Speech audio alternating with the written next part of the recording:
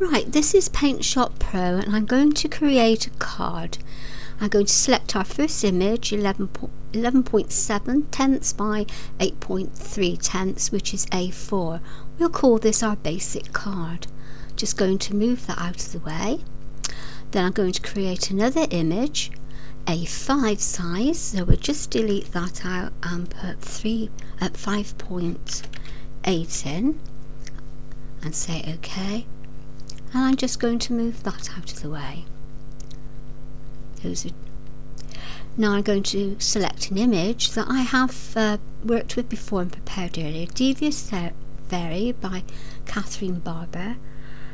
So I'd like to thank all the authors of these beautiful pieces of graphics and all those that have written tutorials for Paint Shop Pro and saved them on the internet. I'm going to right click and copy, and then I'm going to close her off, and then I'm going to open her as a new image. And the reason for this is it allows me to work and alter that image and not destroy my original. Or if the original was in another format, it changes it to Paint Shop Pro format. Here we have her. Isn't she gorgeous? So what I'm going to do now is add another raster layer to create a background. I could put a background directly on that graphic, but I want to work with layers to show you the value of having them. We can do several things now. Select our materials. We can use solid colour, gradients. These are a selection that come preloaded. You can do your own, or you can add them from the internet. Or patterns, again preloaded. Select or make your own, or download some off the internet.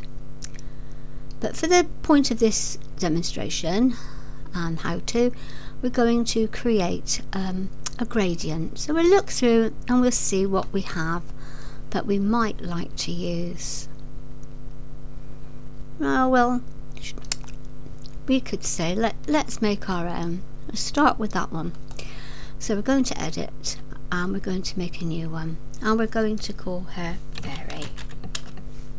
Okay, so we're going to give ourselves a few blocks where to put the colour. And what we're going to do now, rather than use block colour, we're going to clone.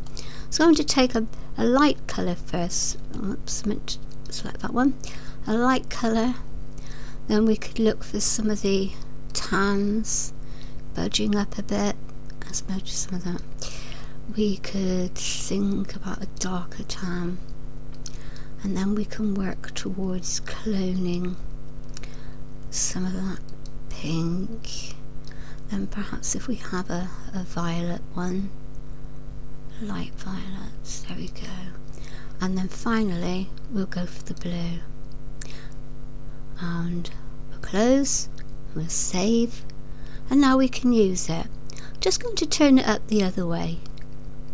Blue for the sky, and to get it further away from the leggings. I'm just altering the angle. Click OK.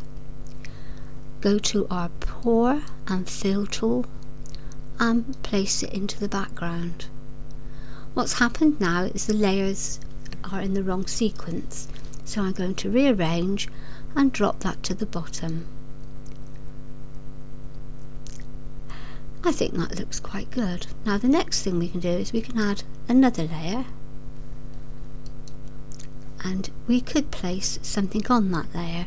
If we go to our tool called Tubes, these are preloaded, or you can add to them a selection of transparent graphics, and you can use these.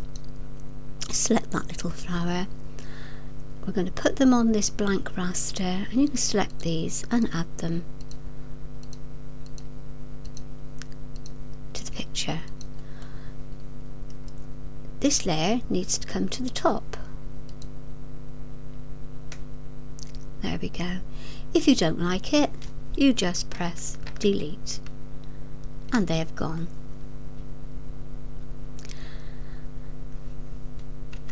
Time is actually quite limited on YouTube for upload, so I'm going to go quickly to the next phase, otherwise I don't complete in time. Going to right click, and we're going to save as merged. That way it saves the raster 1 and raster 2. Going to bring up our A5 sheet. Now don't worry about the sizing on these, obviously I'm squeezing them in to fit the screen, and I'm going to paste that as a new layer. That is Control L, or you can go to Edit and you can paste as new layer, either way. Right, so now we have that graphic now on our A5, and we have a background. So I'm going to click on that background, and I'm going to go back to our materials. I'm going to bring up that material, and I'm going to turn this around so it's now upside down. I'm going to click OK. I'm going to select that tool, and I'm going to pour that in. I don't necessarily need an extra layer to do anything else, because I can backspace it out from here, but I think it's always wise to work on more layers. Automatically, if you put a text box on, you get a vesta layer. So what I want to do now is just to go back to those tubes and flowers to soften the outline here. And confession to trying this earlier, I think I used that one, and it just does soften the edge. Let's bring it to the top.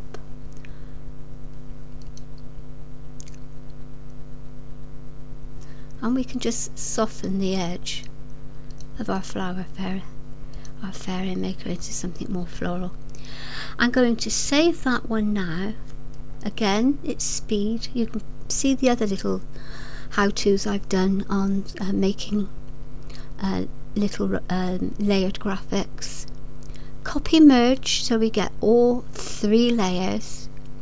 Go to our card, which is A4.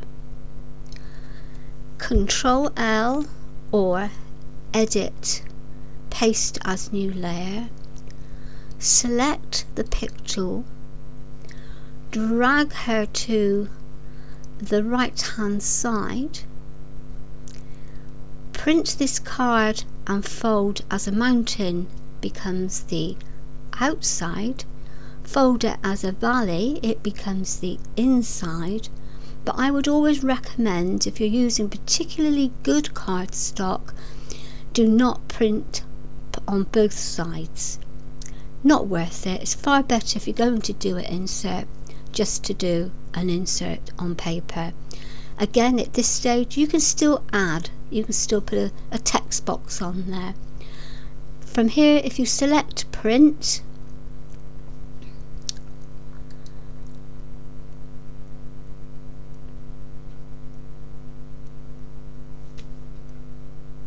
just remember to turn this now to landscape. Okay, and to print to the edges if you can do that on your printer. Good luck, and it is fun. Bye for now.